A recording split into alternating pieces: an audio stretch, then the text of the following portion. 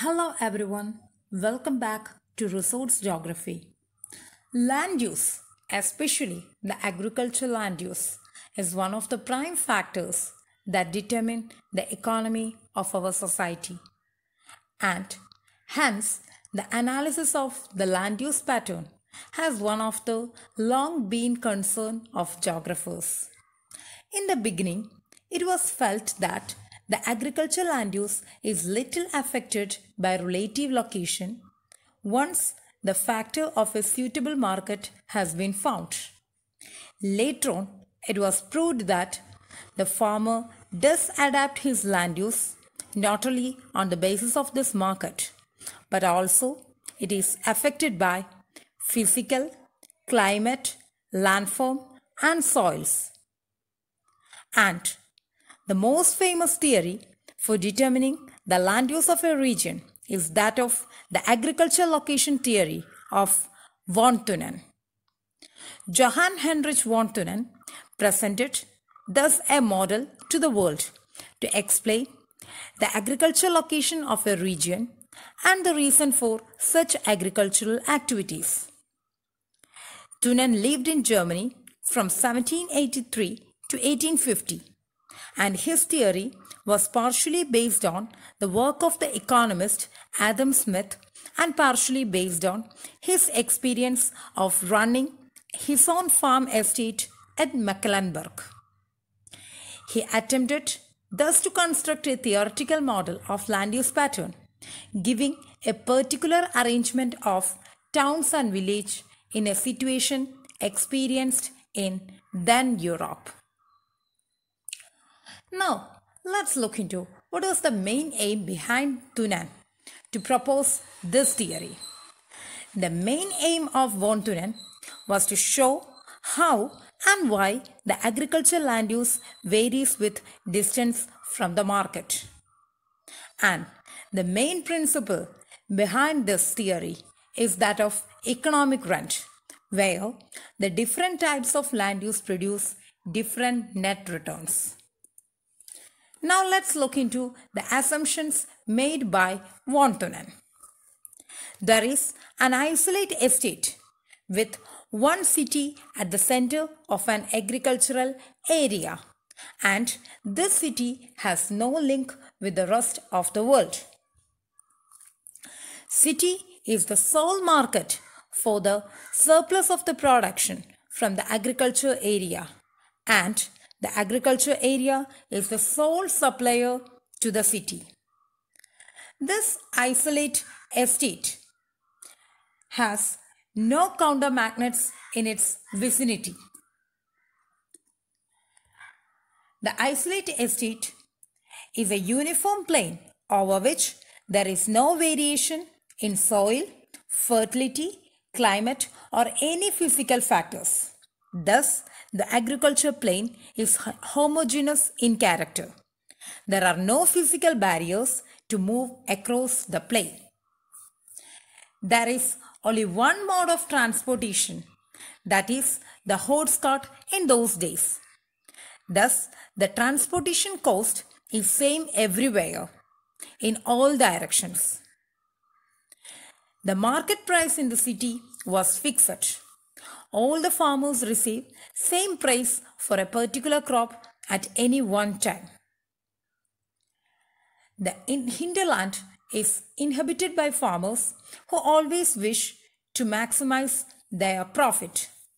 Thus, there is an open competition exists among the farmers, and these farmers have the full knowledge of their needs of the market. The transportation cost is directly proportional to the distance from the market. Thunen has explained the theory on the basis of two models. The model number one is the intensity model, and the second model is the crop model. As per the intensity model, the intensity of the production of a particular crop declines with the distance from the market. That is, the intensity of a production is a measure of the amount of input per unit area of land. For example, if we apply greater amount of money, labor and fertilizers, then greater the intensity of the agriculture production. Thus, if a same crop with same market price is located close to the city, has intense cultivation than the crop growing far away from it, because the locational rent will be higher for the crop one as it grows near to the market. If the market price is same, then the locational rent will be determined by the transportation cost. The transportation cost will be comparatively less for the produce of farms near the city. Hence, they will have higher locational rent. In the crop model, the type of land use will always vary with the distance from the market. The second model thus examines the location of several crops in relation to market. These locations are generally determined by specific market price, transportation cost, basic cost of production, and specific yield per unit of land. Thus, every product will have a different locational rent and hence the land use will vary. Let us study this case with two important cases. In the case of case A, there are two crops A and B with the same production cost and yield, but it has different market price and transportation cost. If A has more transportation cost and higher market price, then the crop A will always occupy the location near to the market. The locational rent of crop A decreases rapidly than crop B due to higher transportation cost. Also, the market price of crop A will be higher than that of crop B. Thus, the crop A with the highest locational rent for the unit of land will always be grown near to the market since it gives the greatest return, and all farmers will attempt to maximize their profit by growing it near to the market. Now, consider the case B. There are two crops C and D with the same production cost and transportation cost, but here they have different market price and different yield. If the crop C has more yield but lower market price than crop D, then crop C will occupy location near to the market, as higher yield will always demand more transportation and more transportation cost. Higher yield of crop C will overcome the lower market price so that the crop revenue of C will be greater than the revenue what we get from crop D. Since the production cost is same for both the crops, higher revenue for the crop C will create higher locational rent at the market. Now let's look into Thunen's land use model. Based on all the above such assumptions and principle, Thunen has constructed a land use model having 6 major concentric zones around a city. The first zone is the zone of market gardening and dairy production. This is the zone where the production of fresh milk and vegetables will try to concentrate, since these type of products are perishable in nature. The city always requires continuous supply of vegetables and milk with a speedy transportation before it gets spoiled. This will prompt the farmers to carry out market gardening and dairying close to the market so as to reduce the transportation cost and spoilage to earn higher profit and economic rent. In this zone, the fertility of land will always be maintained, as there will be continuous maneuvering to reduce the impact of intensive farming done by the farmers. The zone 2 is the zone of lumbering and wood production.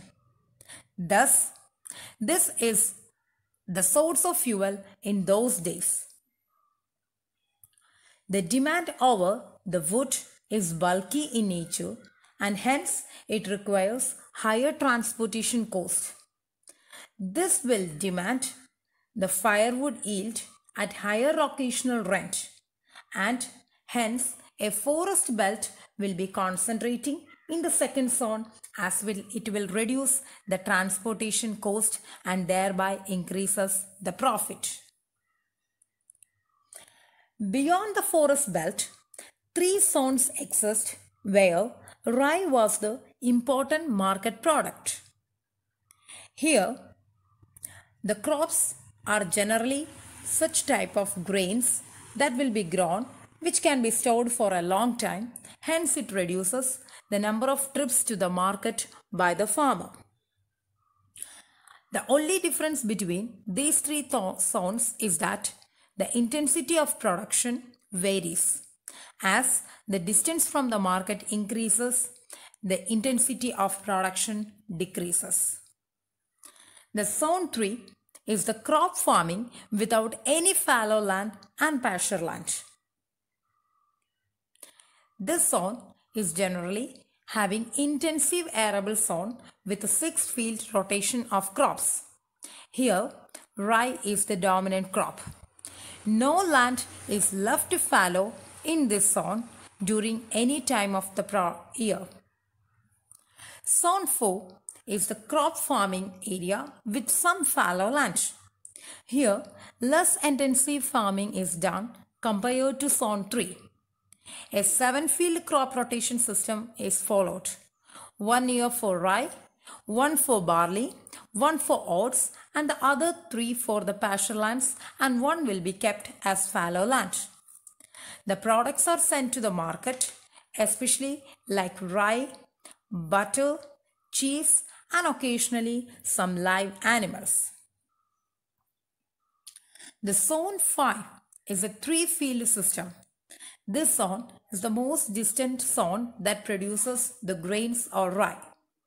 This zone will follow a 3-field system where 1/3 land is kept for the production of rye or grains, 1/3 as pasture lands and the remaining will be kept as fallow land. The Zone 6 is the farthest zone and this zone is generally where the grains are not commercially produced due to greater distance from the market. It is only produced for the farmer's own consumption. The major part of this zone is kept as pasture lands to feed the cattle.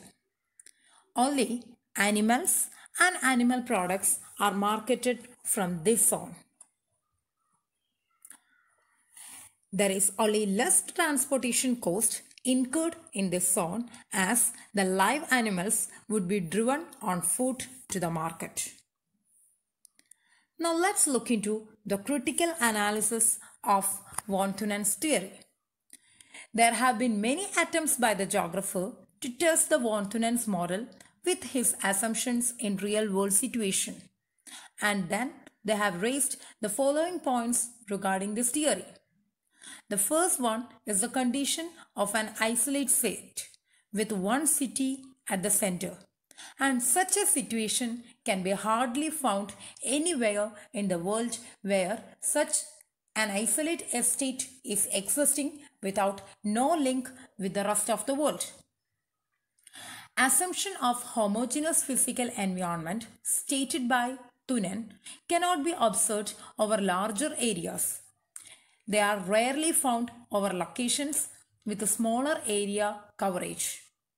Thus, we know that most of the areas of our earth are heterogeneous in character. So, such an assumption has been criticized.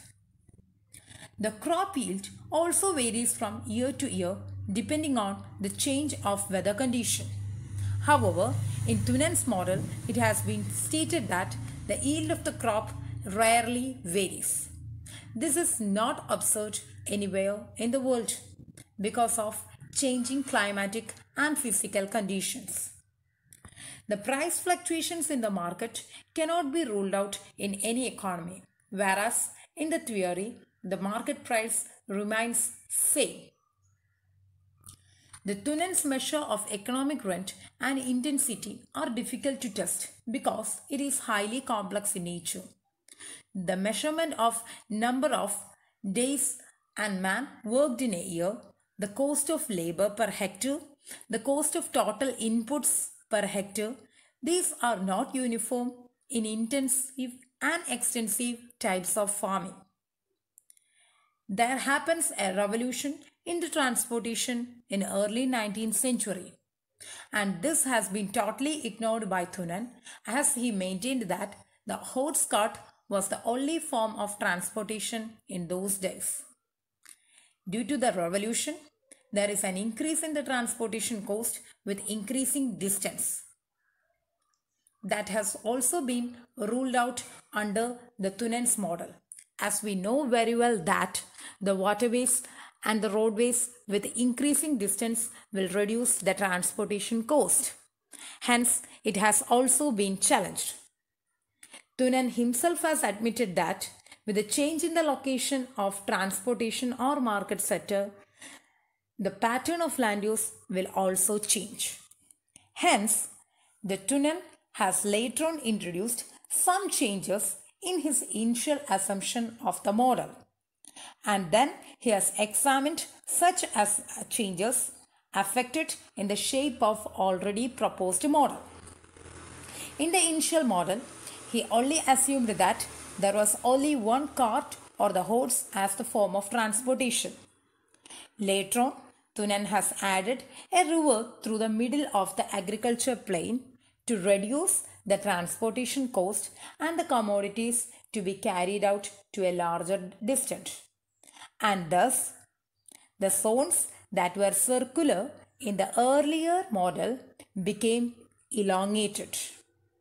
The zone of forestry, which was earlier close to the city, was highly elongated and situated from the upstream to downstream in the later on model. Thunen has removed the assumption of only one market center, and now he has introduced a new satellite center near to the boundary of the estate, and this has elongated the model away from the primary center. The demands of the food grain would not be unlimited now as the zone of production became narrower. Thus, the entire estate, which was earlier circular, became more or less a conspicuous elongated in shape. Von Thunen's logical framework has been important in the evolution of our thinking of how the land values and the land use came about in a modern city. Indeed, Thunen's general theory of land values and the land use has still been considered as important in the evolution of geographical thought. Friends, I hope you have enjoyed today's session. Post your queries and suggestions in the comment box. I wish every learner a great day ahead. Thank you all.